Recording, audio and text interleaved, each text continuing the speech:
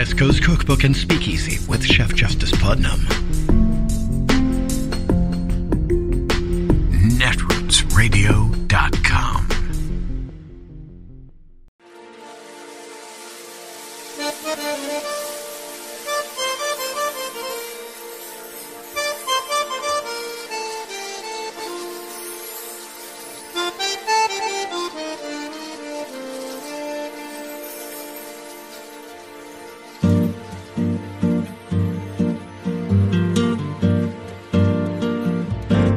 Je voudrais du soleil vert, des dentelles et des théâtres, des photos de bord de mer, dans mon jardin d'hiver.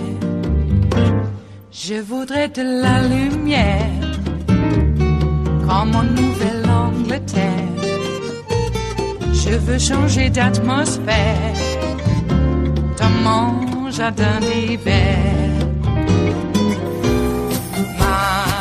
Ma fleur, sous la pluie de novembre, tes mains qui courent, je n'en peux plus de t'attendre.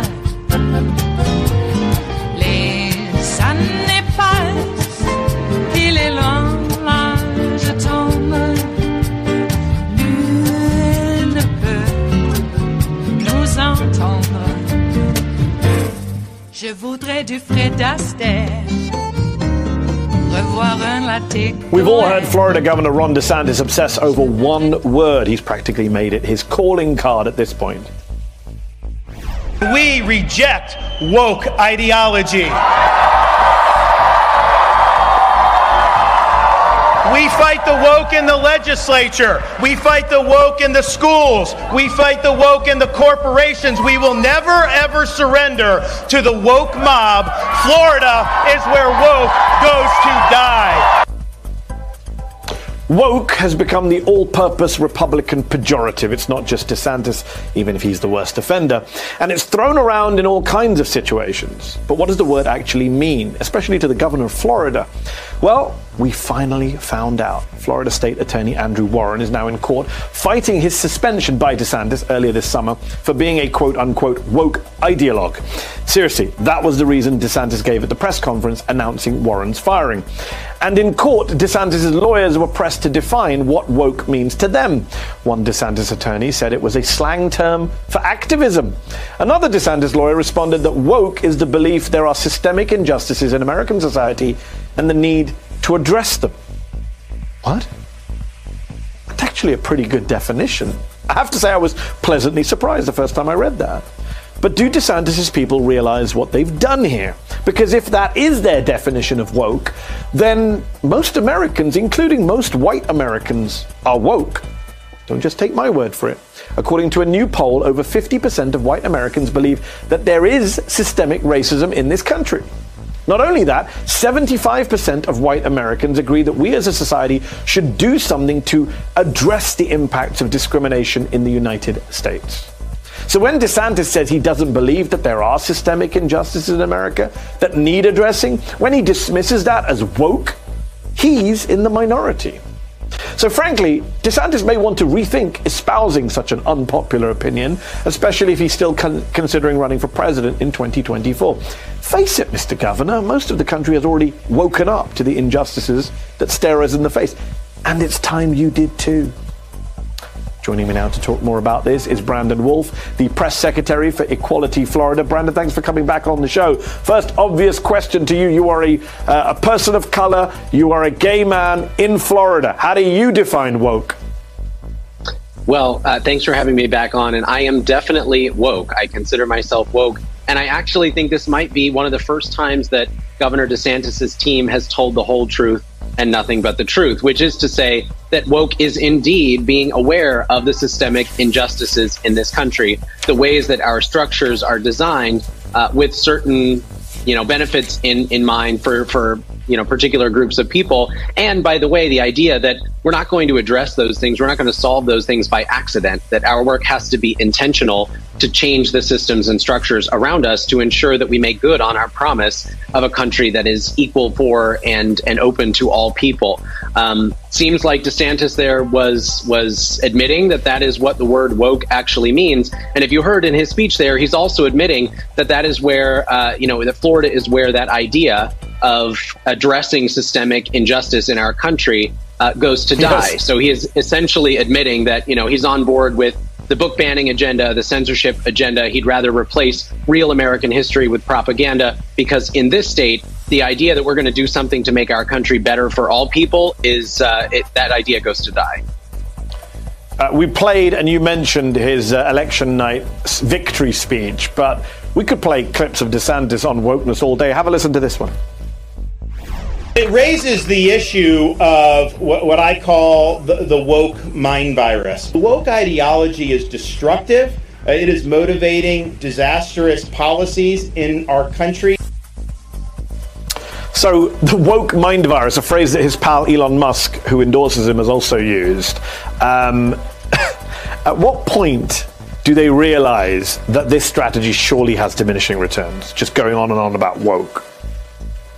Well, I think you're seeing the sort of divergence of that happening right now, right? You've got DeSantis, who is using it in a political way. He's using it solely as you said, pejorative to whip up fervor inside the right-wing base. He uses it from behind the podium. It gets lots of cheers and applause. He uses it in fundraising emails to try to drive right-wing dollars into his coffers. But at the same time, his legal team knows that the actual definition of woke probably plays pretty well with the majority of the country. But they're bound by the idea that in a court of law, you have to tell the truth. When they start facing accountability from the very same people who were polled and said, yes, there really is systemic injustice in this country, and we have to do something about it. When those people stop giving dollars to people like DeSantis, when those people stop casting ballots for people like DeSantis, then they'll move on to their next boogeyman. That is entirely the strategy here. It is cynical in nature. It is politically motivated. It's about scoring cheap, short-term, right-wing political points. And the only way that we stop politicians like DeSantis from trafficking in this stuff is to make them face accountability for saying it and to pull those donations and those votes that they're looking for. What's so interesting is they've given this definition in court, which sounds pretty reasonable to me, something a lot of people could get behind. But we know that in the everyday use of it online, in conservative circles, in right-wing media, it's really a pejorative, and it's really related to black people. And I would say Exhibit A, Disney casts a black actress in their live-action version of The Little Mermaid, and they get a backlash for being too woke because they cast a black person in a movie. Surely woke is now, in its popular, and I use popular as in a literal way, its popular term on the right, is just a coded way for conservatives to talk about black people without having to use old words like the N-word. Yeah, you're absolutely right. In the age of, social media environment where you can't quite say those things out loud, you can't use the N-word frequently, you can't use, some of the other bigoted tropes, you can't call LGBTQ people groomers without getting banned on social media platforms because, by the way, those things violate their terms of service. Folks are creating different ways of working around it. And it's also part of the right-wing strategy at large to take things that are, culturally a part of the black community, to take black culture, to warp it and pervert it into an insult toward black people. Because keep in mind that the word woke, the term woke, came from the black community talking about systemic injustice. There was an encouragement between folks in the community to stay woke as they continued to battle back against racism and bigotry in this country. And so it's no surprise that the right-wing strategy, as it often is to take a word that's been colloquially used among black and brown folks to warp it, pervert it, and use it as a weapon against that very same community. Yeah. They are masters of that. Ron DeSantis, Brandon, is beating Donald Trump by 10 points in a recent primary poll. Are liberal Floridians looking forward to him stepping down as governor in order to run? Do you think he'll be able to tweak the rules in Florida and be able to run for federal office at the same time as being governor? Yeah, it's unfortunate because the legislature in the state of Florida is wholly owned by Ron DeSantis, and their priorities are essentially whatever Ron DeSantis' priorities are. That's why they've become so obsessed with assaulting LGBTQ people. It's why they've become obsessed with rolling back voting rights, and it's now why they've said out loud that they have an interest in changing the rules so Ron DeSantis can both be governor and candidate for president for just about as long as he wants. I will say that, I hope that people around the country are waking up to the real crisis that Ron DeSantis is in Florida and the threat that he poses to our nation. There is this obsession with painting him as some more rational or reasonable version of Donald Trump, but they're cut from the same authoritarian cloth. They're willing to bend the rules of government, every mechanism of the public sector to their will. They're willing to punish people who speak out against them, including DeSantis's, war against Walt Disney Company, willing to dissolve a local government, to clap back at them for having a differing opinion from him. And they're willing to assault the very function of democracy. DeSantis has been on the front lines of the war against voting rights here in the state of Florida. DeSantis is not some return to moderation or the middle ground for the Republican Party. DeSantis is just a younger, maybe, fits in a better suit Donald Trump. They're cut from the very same authoritarian cloth, and they have the same end goals of ultimate power for them and their allies. I agree with you on authoritarianism in particular, and just on authoritarianism, one last question. We're talking about the woke definition because it came out in court. It was in court because Andrew Warren, this suspended attorney, took DeSantis to court. Governor Ron DeSantis in Florida basically suspended this Democrat, this attorney, because of his views on abortion and transgender rights, but not because he had done anything, not based on any specific cases, but on the grounds that he might do something in the future that Ron DeSantis disagreed with, or that Ron DeSantis thinks goes against Florida law. That's a very, very authoritarian thing to do. It's almost kind of Minority Report-esque. Right. It's chilling, and people should be horrified because, first of all, it's not the first time. DeSantis has become notorious in Florida for removing locally elected officials, whether that's city commissioners, county commissioners, members of the school board. He replaced almost the entire Broward County School Board, which is a safe blue part of our state. DeSantis has become notorious with removing people from positions of power if they dare to challenge him or have a dissenting opinion. And so you got to ask yourself, if DeSantis became president, why wouldn't he do the same thing around the country? What would stop him from using the levers of government to punish his political opponents, to remove people from power, to do everything possible to make sure that he had stacked every level of government with sycophants and allies of his own? That is who DeSantis is. He's no friend to democracy. He's certainly no friend to Florida. And I would urge people to pay attention because he's no friend to the country either. It is Wednesday, the 7th of December of 2022, and you are in West Coast Cookbook and Speakeasy. I am your chef de cuisine, Justice Putnam. Gunner the English Bulldog is our snoozing sous chef. And our daily special is Smothered Benedict Wednesdays. And even though we need to be rid of all these meddlesome priests, truly Smothered Benedict Wednesdays is really just a lovely egg dish with a velvety hollandaise sauce. Very velvety. Anyway, that stated, it would still be nice to be rid of all these meddlesome priests because I like a separation of church and state. Yeah, I'm old-fashioned that way. Or maybe I'm just a romantic. Yep.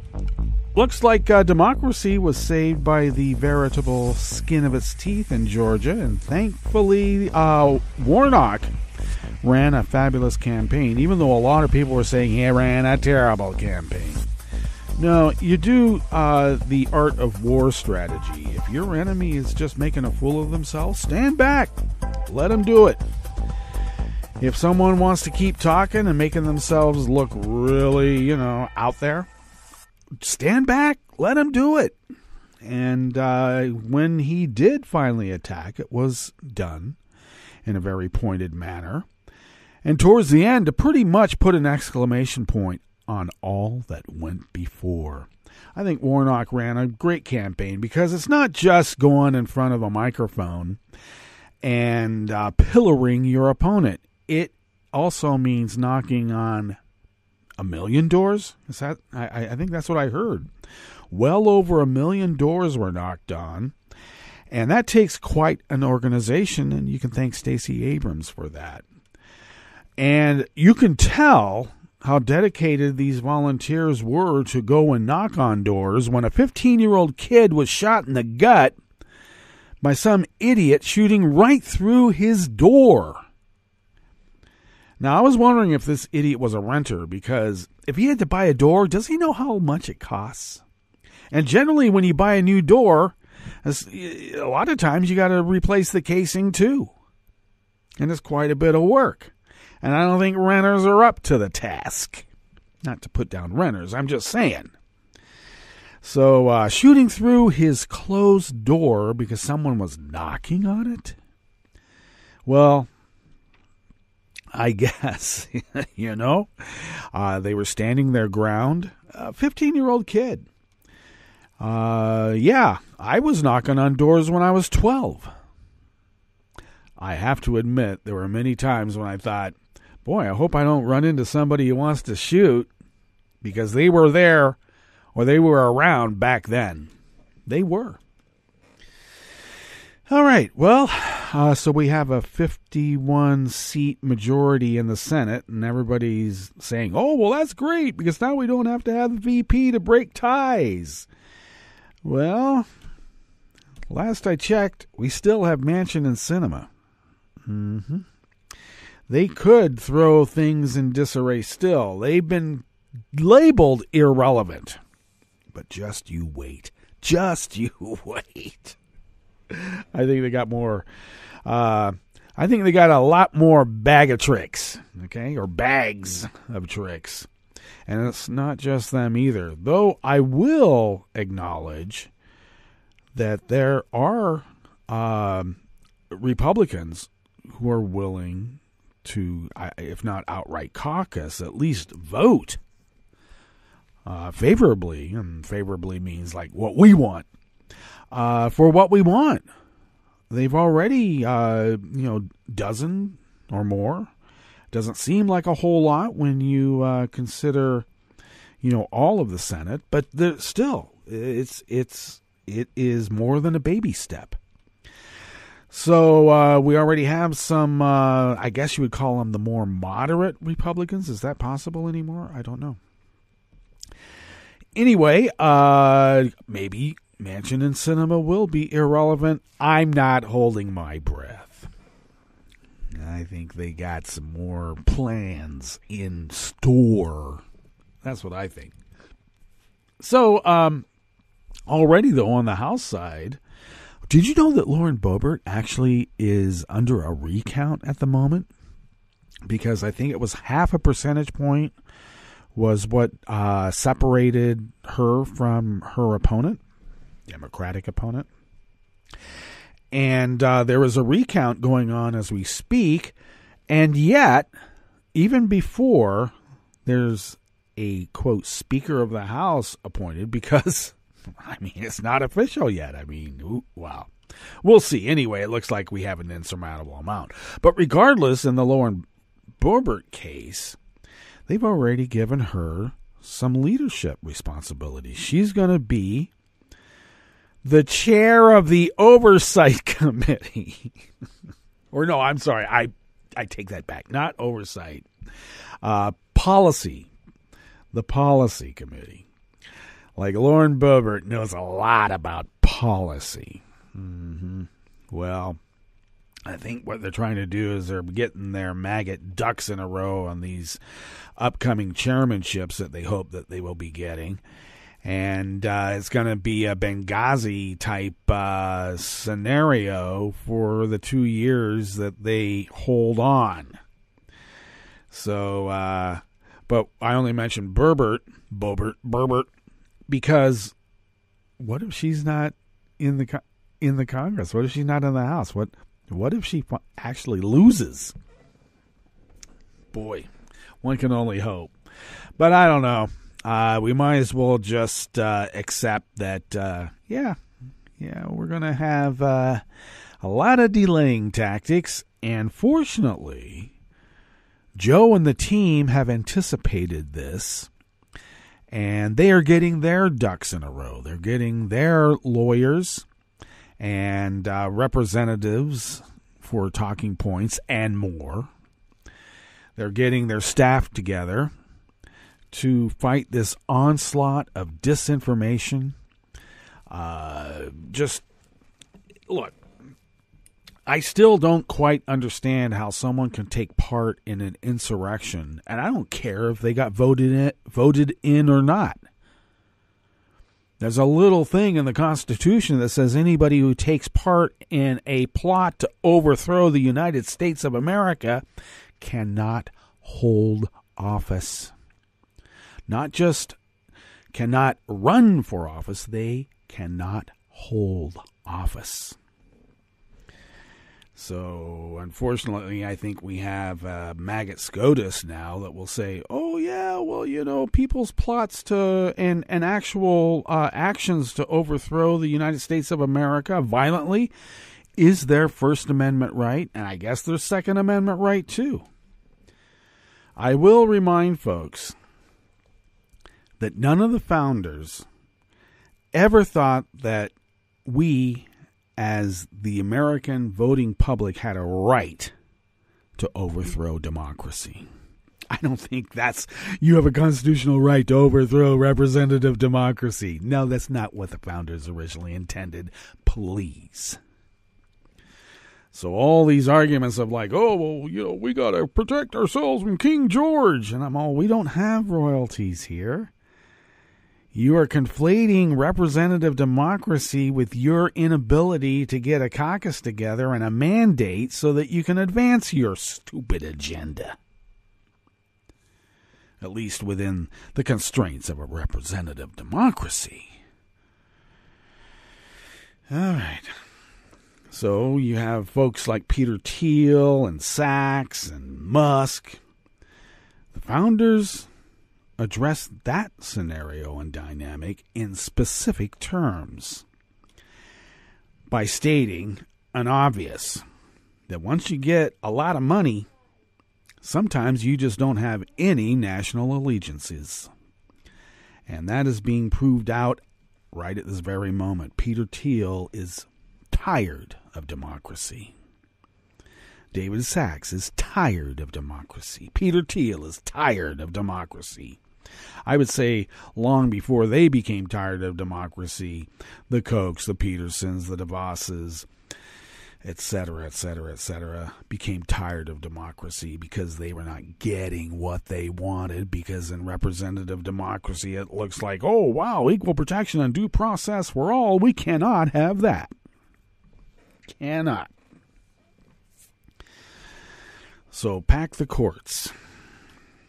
You know, I'm still trying to figure out this Colorado case with the web designer who hasn't really designed anything on the web. And the SCOTUS took on the case in a minority report type of way because they are considering thought crimes in the future. What if this woman who hasn't really designed any web pages is expected to design a web for a same-sex couple, or a web page for a same-sex couple who are going to get married? And that offends her religious sensibilities. So she has not been aggrieved. There is no party that has been denied the services because no services exist yet, if ever. And yet this maggot SCOTUS took on the case. All right. So it's an insult to democracy. It's an insult to the rule of law, at least as we know it here in America. And that's all by design. All by design. I could go on, but it looks like, well, we've gone through a bit of time here at the start, so why don't we give you a rundown on what we have in store for you here in this salon we call West Coast Cookbook and Speakeasy as we begin in the Bistro Cafe part of said salon, because we still have the chef's table coming up, so keep a little bit of room for that. Well, at the top, yes, according to Ron DeSantis' own definition, most of the country is woke, and he is a distinct minority in a belief that Yeah. Oh, well, we want systemic racism. Actually, that is a minority view, even though they yell very loudly. On the rest of the menu, speaking of which, farmers of color sued the government for promised federal aid. And guess which party has been the roadblock in that effort?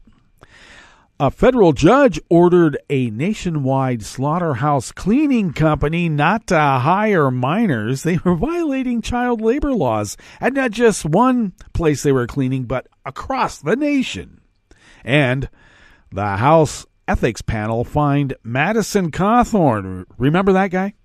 They fined him over $15,000 for promoting cryptocurrency. Yeah, he had a financial interest in the company, and he did not disclose it. After the break, we move to the chef's table, where Russian mercenaries from the Wagner Group are accused of using violence to corner the African diamond trade. And thousands of police carried out a series of raids across Germany against far-right extremists who sought to overthrow the state by force, with a little help from Russia. And all that and more on West Coast Cookbook and Speakeasy. Bon appetit.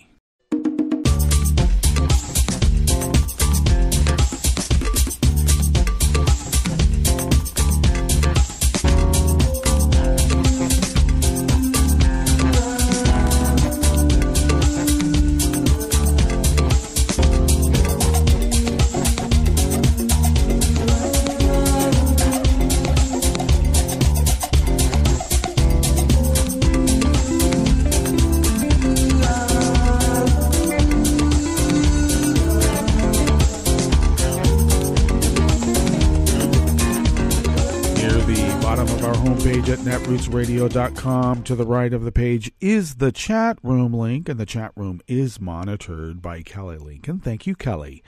To the left across the page there from that chat room link near the bottom of our homepage at netrootsradio.com is the link to our Patreon page.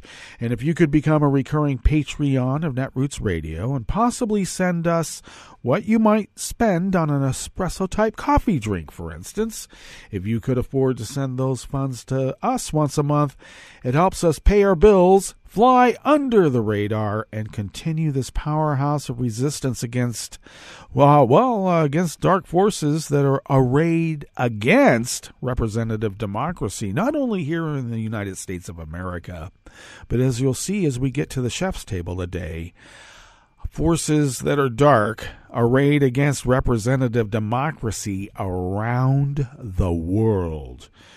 We are but a small bulwark against that, but we be mighty, and the reason for it is because of longevity, and that longevity is because of folks like you who have supported us over these many, many years, and we thank you. Thank you very much for your generosity. If you would like to follow Netroots Radio on Twitter, yes, we're there till the bitter end. You can do so at Netroots Radio. Tom takes care of that. Thanks, Tom. Follow me on Twitter. We're going to be there until the bitter end. I post the show notes and links diary. Oh, yeah, follow me on Twitter at Justice Putnam. I post that show notes and links diary on Daily Co's 10 minutes before showtime, and there's some links for you to be able to find that diary there on my Twitter feed, so go check it out. You can also follow the show on Twitter. Going to be there till the bitter end. You can find the show on Twitter at Cookbook West and pick up podcasts by way of Spreaker, Stitcher, TuneIn, iHeart, YouTube, iTunes, and wherever podcasts can be found. All right, this first offering here in the Bistro Cafe of West Coast Cookbook and Speakeasy is out of the Associated Press by Scott McFedridge. The federal government has illegally broken a promise to pay off the debts of a group of black farmers, according to a class action lawsuit. The group hopes to put pressure on officials to keep their word and to restore funding that was dropped after a group of white farmers filed legal challenges arguing their exclusion was a violation of their constitutional rights. I should mention that there were quite a few Oregon white farmers of the maggot persuasion who filed lawsuit against this same policy and program. The lawsuit filed in October remains active, even as the U.S. Department of Agriculture moves forward with another effort to help farmers in financial distress, in addition to paying farmers who the agency discriminated against. John Boyd Jr., president of the National Black Farmers Association and one of 4 plaintiffs in the lawsuit, said that the new programs don't match the USDA's earlier offer to pay off 120% of the debt of farmers who are socially disadvantaged. According to the lawsuit, this definition applies to more than 6,500 farmers who have traditionally suffered racial or ethnic prejudice and are saddled with federal loan obligations. The lawsuit says this includes Native Americans or Alaska Natives, Asian Americans, Black Americans or African Americans, Native Hawaiians or Pacific Islanders, and Hispanic Americans or Latino Americans. My dad always said, if you give somebody your word, then you should own up to it, Boyd said. They gave us their word. We signed a contract and sent it back in, and then they repealed the whole measure. I see it as a broken promise. The proposed payments and lawsuits from a long history of USDA refusing to process loans from farmers of color, and in some cases foreclosing more quickly than usual when such farmers who obtained loans ran into problems. The federal government settled a lawsuit in 1999 filed by black farmers and paid more than $2.4 billion, but court filings later acknowledged there were persistent problems in the USDA loan programs for farmers. In 1910, black farmers owned more than 16 million acres of land, but today they have less than 4.7 million acres. Boyd was just 18 years old when he assumed an existing USDA loan upon buying his first farm in the early 80s. He was walking into his local USDA office was like a return to the Jim Crow era, he said. The lawsuit, filed by Ben Crump, a Florida-based civil rights attorney known for representing family members of George Floyd and other black people killed by police, stems from congressional approval of $5 billion in debt relief for thousands of farmers of color. The money was included in the $1.9 trillion COVID-19 stimulus package in 2021. White farmers in several states, including my state of Oregon, then filed lawsuits arguing that the law violated their rights, which prompted judges to halt the program in June of 2021. Faced with the likelihood of a lengthy court battle that would delay payments to farmers, Congress amended the law and offered financial help to a broader group of farmers.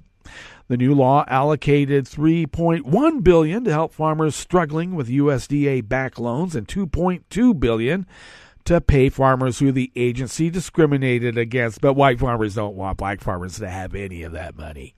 Nope. We stole it fair and square, I'm sure they're saying. In a statement, the USDA said that litigation likely would have continued for years if they had not changed the law. The USDA completed a comment period on the discrimination component last month and is now drafting proposed rules for the program.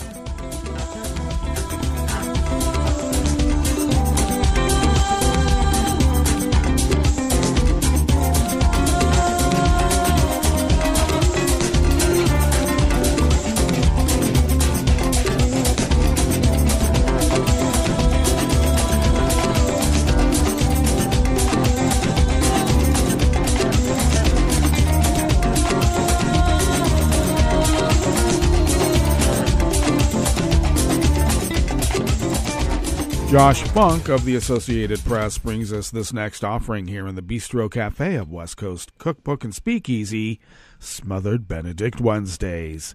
A federal judge ordered a Wisconsin company that cleans hundreds of slaughterhouses nationwide to ensure it is complying with child labor laws after investigators identified at least 50 minors scrubbing and sanitizing dangerous equipment on overnight shifts at 5 different meatpacking plants in 3 states. As part of the agreement with the Labor Department that was announced along with Tuesday's court ruling in Nebraska yesterday, Packers Sanitation Services, Inc. also promised to hire an outside consultant to review its hiring policies and provide additional training for its managers. Investigators with the Labor Department visited 3 plants owned by JBS and Turkey Valley Farms in Nebraska and Minnesota this fall and found 31 underage workers as young as 13. Since this lawsuit filed last month, additional underage workers have been identified, including at 2 additional plants, the Greater Omaha Packing Company beef plant in Omaha, Nebraska, and George's Inc. poultry plant in Springdale, Arkansas. Investigators also searched a Tyson's food plant in Sedalia, Missouri, but the Labor Department has not identified any minors working there yet. Thousands of pages of records from other plants are also being reviewed to determine if any additional minors are working there. At the plants where underage workers have been identified so far, investigators are comparing local school records with Packers Sanitation Services records to identify workers younger than 18. The company employs some 17,000 people, working at more than 700 locations nationwide, making it one of the largest firms out there that cleans food processing plants.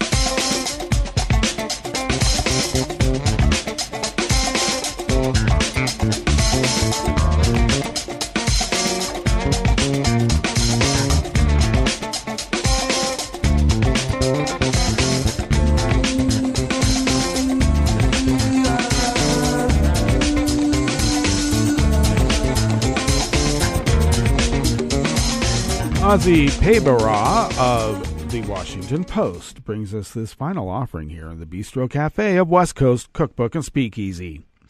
The House Ethics Committee has directed Representative Madison Cawthorn, Repug from North Carolina, to pay more than $15,000 in fines and fees for encouraging people to purchase a cryptocurrency in which he had a financial interest that was not properly disclosed.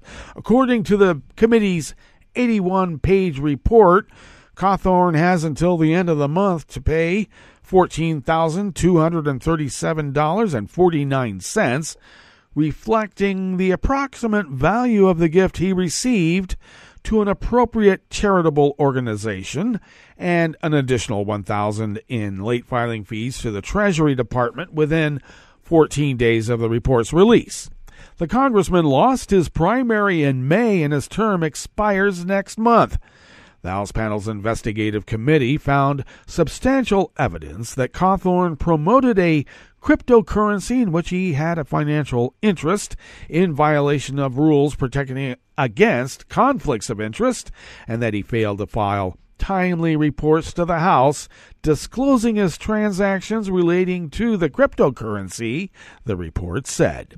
The subcommittee did not find Representative Cawthorn knowingly or willfully failed to file timely disclosures nonetheless. The investigative committee found that he is required by statute to pay the applicable late filing fees for his untimely disclosures. The committee investigated but did not find sufficient evidence of insider trading, efforts to artificially inflate the value of the coin, or an intent to personally enrich himself. The report also found no evidence to support allegations this year that Cawthorn had an improper relationship with a staffer. Cawthorn's office had no immediate response to the report. Well, that brings us to our break, and when we get back from that break, we will go through weather from around the world, and we will finish up with the stories that we have curated for you today. You are listening to West Coast Cookbook and Speakeasy, and we will be right back. You are listening to netrootsradio.com. Please hang up and try again.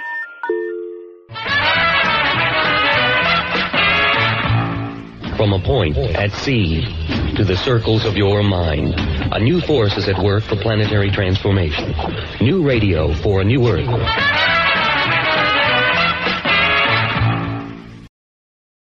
This is Take Two Movie Review. I'm Mike Friend. This week, The Last Supper. Music is entertaining and fun for some, but for others, it's a torturous exercise in an ever-narrowing quest for authenticity and purity. It's not just music. What I'll call aesthetic distillation is ongoing with everything that falls under the umbrella of art, which can be cynically defined as that which is created for analysis by critics, sort of like film and people like me. In the movie The Menu, we see this play out in the world of food. We first meet our guests at a fine dining spot called the Hawthorn as they board a boat to take them to the island where the restaurant is. They're a non-randomly selected lot of overindulged characters from entertainment, business, law, and journalism, including a food critic and a professional social media sycophant, with one exception. The fun really begins, though, when we meet Chef Julian and his creepy cult-like crew. Think Kim Jong-un's private kitchen, maybe. The movie has courses rather than chapters, with captions like on Netflix's Chef's Table, with introductions by Chef, which become more dissociative as the evening progresses. As a fly in the pate, however, is the sycophant's guest date Margot, turns out to be a paid escort replacement. Played by Anna Taylor-Joy, she turns out to be the ultimate counterpoise to Chef, who's decided to make the evening payback for how his passion for cooking got perverted into foodie horror. Ralph Fiennes brings off Chef's disintegration with ferocious zeal, and Taylor-Joy's personification of sanity is cinematically perfect. Food can be a metaphor for everything. In The Menu, from director Mark Mylod of Succession, so we know where he's coming from, the connection from cancer capitalism to hollow elitism is laid bare, and Margot gets to scent it all up while eating a really good cheeseburger. This has been Take Two Movie Review. I'm Mike Friend. Catch up with us at take2moviereview.com and feed us back on our channel on YouTube.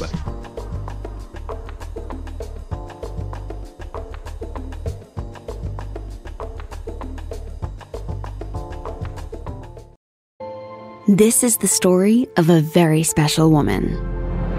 In a matter of seconds, she turned herself into a great mathematician or an entrepreneur. Her knowledge was limitless and still is. She could also make monsters disappear, especially those that lurked in the shadows under the bed. Once, this woman put back together a teenage girl's broken heart, which had been shattered in 1,000 pieces, just by giving her a bear hug. She masqueraded as a regular person at work, but as a superhero at home. Everyone knows her as Gabriella. I still call her Mom. Your hero needs you now, and AARP is here to help. Find the care guides you need to help, complete with tips and resources at aarp.org/caregiving. A public service announcement brought to you by AARP and the Ad Council. Wouldn't it be great if life came with a remote control? You know, you could hit pause when you needed to, or hit rewind. Like that time you knocked down that wasp's nest. Uh-oh. Or that time you forgot to roll up your windows in the car wash. Fantastic. Yeah, a remote control would have come in handy then. Well, life doesn't always give you time to change the outcome. But prediabetes does. With early diagnosis and a few healthy changes like managing your weight, getting active, stopping smoking, and eating healthier, You can stop prediabetes before it leads to type 2 diabetes. It's easy to learn your risk. Take the 1-minute test today at doihaveprediabetes.org.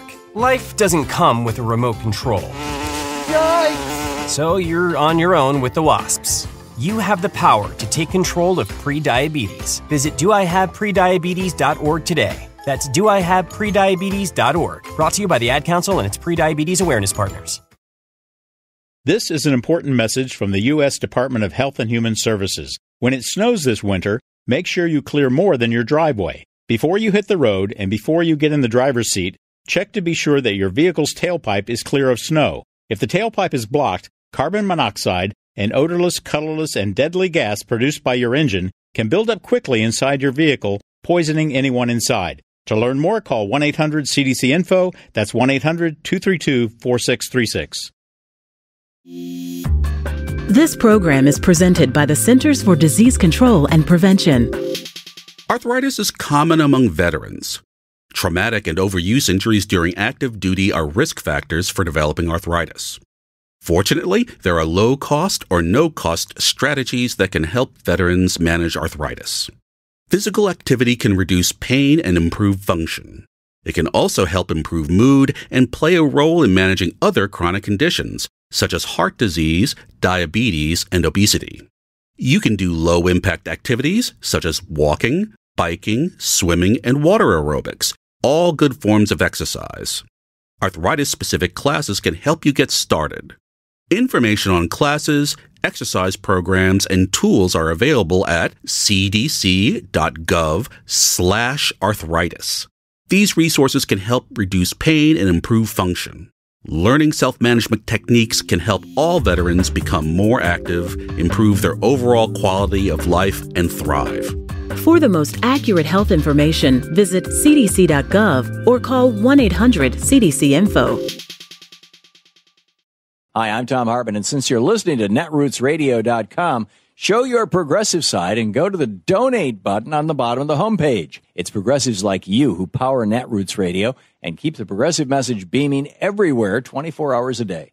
Just go to our donate button at the bottom of netrootsradio.com. Thank you for keeping progressive radio at full power.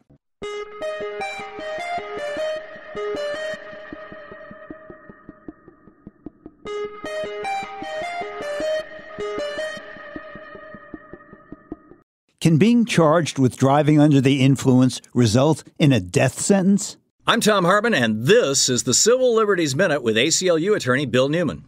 Although, generally speaking, states can impose the death penalty only for murder, there's what the law says and then what the law does. And what the law often does is lock up people in jail pre-trial, people presumed to be innocent because they are unable to post bail. Indeed, 2/3 of the people in jail are being held awaiting trial. And in jails across the country, in New York, Oklahoma City, Seattle, and Louisville, among others, there are an increasing number of deaths from suicide, and overdoses, and medical inattention, and assaults, and COVID. Consider Matthew Shelton, who in 2022, having turned himself in for an old OUI, was confined at the Harris County, that's Houston, Texas jail, that denied him insulin for his diabetes. After days of pleas from him and frantic calls from his family, Shelton went into a diabetic coma and died. The jail says from a natural cause. The family says this is something that didn't need to happen. Matthew Shelton was 28. As the headline for this New York Times story summarized, quote, "For a growing number of Americans, jail has become a death sentence." The Civil Liberties Minute is made possible by the ACLU because democracy and advocacy begin with you, and freedom can't defend itself. I'm Rick Smith, and this is Labor History in 2. On this day in labor history, the year was 1931. That was the day that protesters staged a hunger march on Washington, D.C. 1,600 protesters took part in the march. Communist organizers helped to organize the protest. One of the demands of the march was unemployment insurance for workers who had lost their jobs. The country was in the throes of the Great Depression, caused by the stock market crash of 1929. Far too many people had seen their entire life savings wiped out by the crash and subsequent bank failures. Millions were out of work and families were losing their homes. jobs. There was a growing anger in the country over what was perceived as President Herbert Hoover's indifference and ineffectual dealing with the crisis. The media focused on the communist ties to the D.C. Hunger March, but the idea of the March on Washington grew. The next year, a Pittsburgh priest led an army of 12,000 jobless men to the Capitol to demand unemployment legislation. Then that May, a former cannery worker named Walter B. Walters organized World War I veterans to protest in D.C. They called themselves the Bonus Expeditionary Forces. They demanded early payment of a bonus that Congress had promised them for their service in World War I. The movement of working people grew as a weary and hungry nation demanded action from its elected leaders.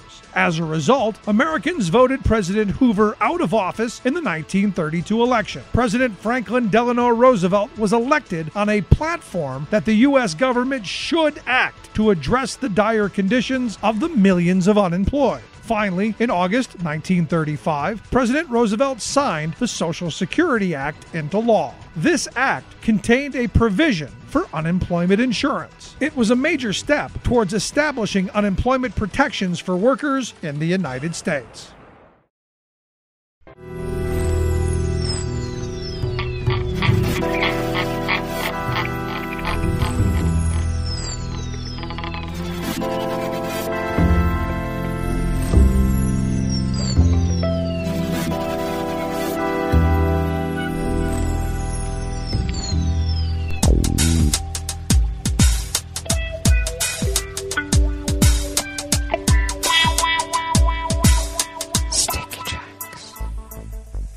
Thank you for accompanying us here to the chef's table at West Coast Cookbook and Speakeasy Smothered Benedict Wednesdays.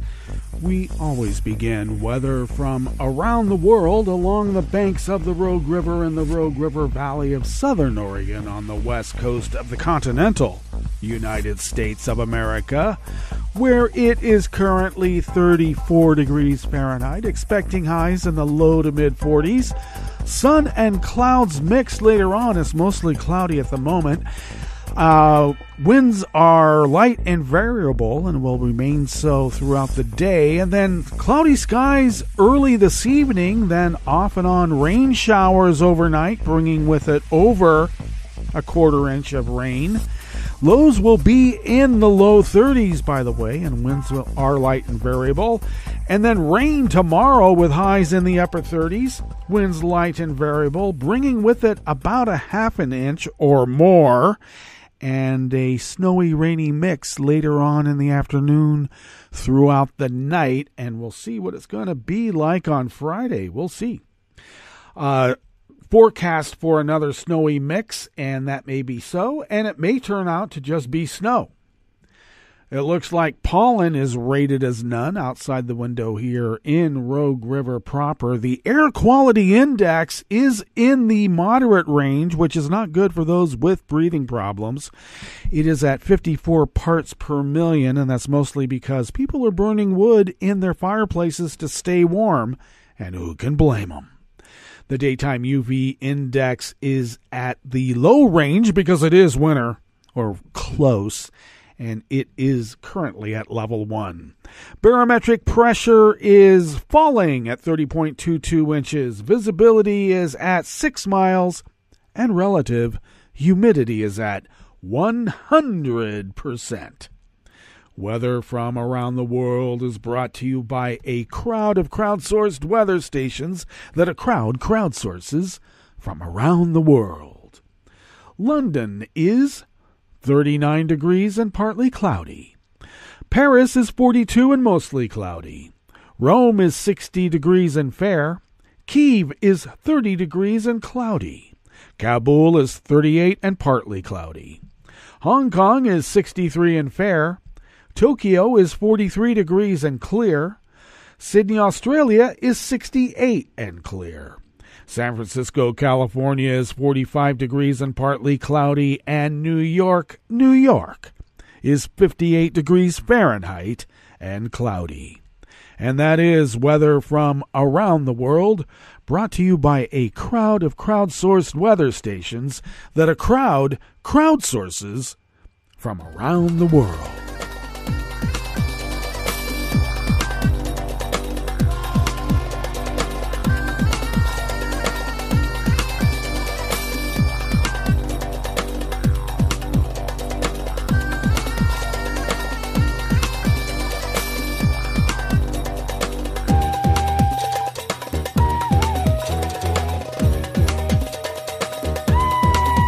Mary Ilyushina and Francesca Ebel of the Washington Post brings us this first amuse-bouche here at the chef's table at West Coast Cookbook and Speakeasy, Smothered Benedict Wednesdays.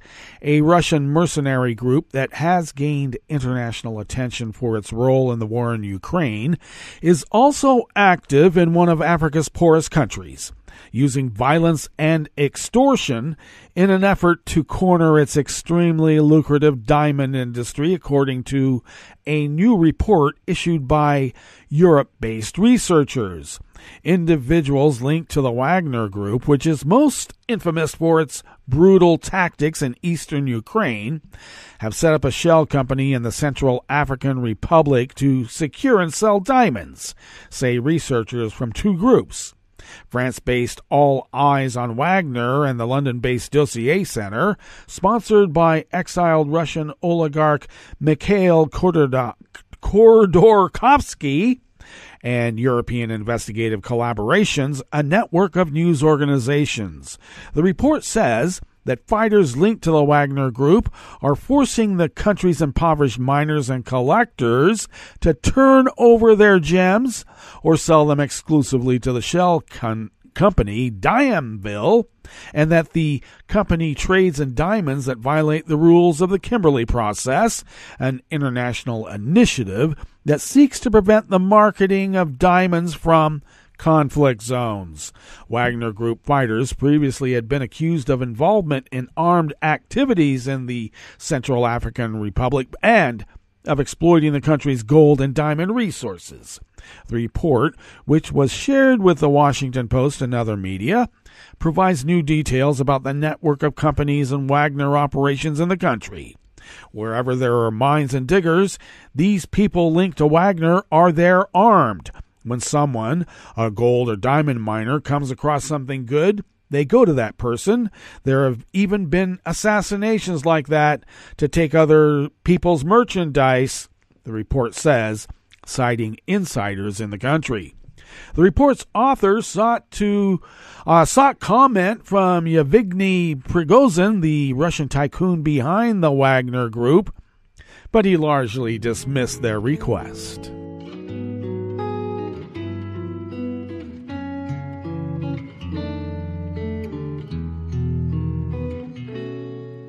Je te donne c'est mon amour pour la vie entière, la promesse de me trouver à tes genoux. Aussitôt que tu m'appelles, rester toujours fidèle, c'est tout, c'est tout. Je te donne tous mes printemps, mes étés de mer, mes automnes quand les feuilles tombent partout. Si ce n'est pas une bonne affaire, je te donne tous mes hivers. Frank Jordans of the Associated Press brings us this final amuse-bouche here at the chef's table at West Coast Cookbook and Speakeasy. Thousands of police officers carried out raids across much of Germany today against suspected far-right extremists who allegedly sought to overthrow the government in an armed coup. Officials said 25 people were detained. Federal prosecutors said some 3,000 officers conducted searches at 130 sites in 11 of Germany's 16 states. While police raids against the far right are not uncommon in the country, still sensitive to its grim Nazi past, the scale of the operation was unusual. Justice Minister Marco Buschmann described the raids as an anti-terrorism operation, adding that the suspects may have planned an armed attack on institutions of the state. Germany's top security official said the group was driven by violent coup fantasies and conspiracy ideologies. Prosecutors said the suspects were linked to the so-called Reich Citizens Movement, whose adherents reject Germany's post-war constitution and have called for bringing down the government. Officers detained 22 German citizens on suspicion of membership in a terrorist organization. 3 other people, including a Russian citizen, were held on suspicion of supporting the organization, they said. Another 27 people were under investigation. The larger group is alleged to have believed in a conglomerate of conspiracy theories consisting of narratives from the so-called Reich citizens as well as QAnon ideology, according to the statement. Prosecutors added that members of the group also believe Germany is ruled by a so-called deep state. Similar to baseless claims about the United States were made by former President Donald Trump. Federal prosecutors said the group planned to install Heydrich PR as Germany's new leader and had contacted Russian officials with the aim of negotiating a new order in the country once the German government was overthrown. Well, that brings us to the end of our broadcast period for the day, but you do know Netroots Radio broadcasts on, and we will meet up here tomorrow for Metro Shrimp and Grits Thursday. So do stay tuned to Netroots Radio all day and all night for all the breaking news as it breaks. And we will meet up here tomorrow, right here, in West Coast Cookbook and Speakeasy. Bon appetit.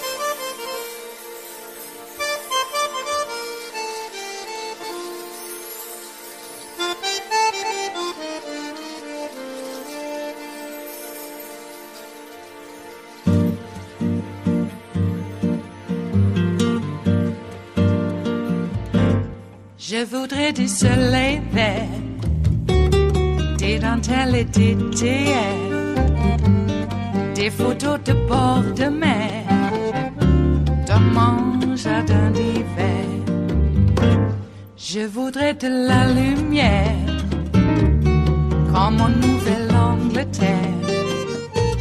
Je veux changer d'atmosphère, dans mon jardin d'hiver.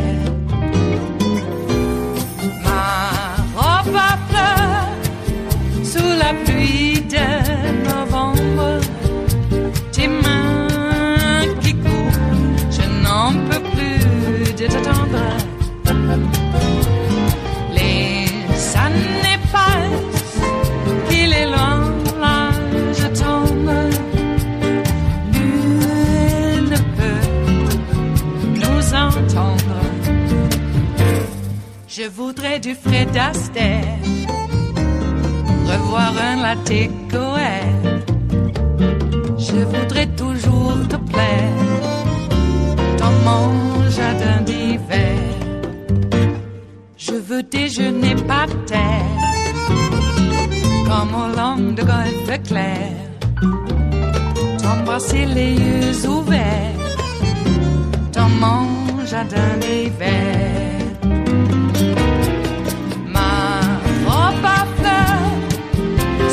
Pluie de novembre, tes mains qui courent, je n'en peux plus de t'attendre. Les années passent, il est loin, là je tombe. Nul ne peut nous entendre. Ba-da-da-dum-di-da-dum. Ba-da-da-dum-di-da-dum. Ba-da-da-dum-di-da-dum. Dans mon jardin d'hiver. Ba-da-da-dum-di-da-dum. Ba-da-da-dum-di-da-dum. Ba-da-da-dum-di-da-dum. Dans mon jardin d'hiver. Dans mon jardin d'hiver. Dans mon jardin d'hiver.